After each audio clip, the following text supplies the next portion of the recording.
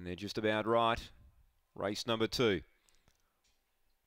Green light's on, set to run. Here's the lure. Ready now. Set, away. Contrail jumped away brilliantly. She burns away to lead by 2. Firetail and Texaco Rose give chase. Back in second last, Ellie's Magic, and He's a Burner last. Contrail led by 2.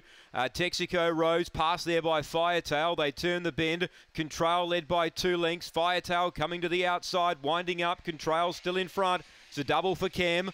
Butcher gets the early 2 here, and Contrail defeats Firetail. Third, Texaco Rose, who bumped with Firetail at the top of the straight. Then Ellie's Magic, and He's a Burner was always back at the rear. So Cameron Butcher gets an early double on the card. Meek and Mild winning the first, and Contrail winning the second. Number 3, Firetail second. She was looming up, and she bumped a bit with Texaco Rose. She's finished off hard to get second and won Texaco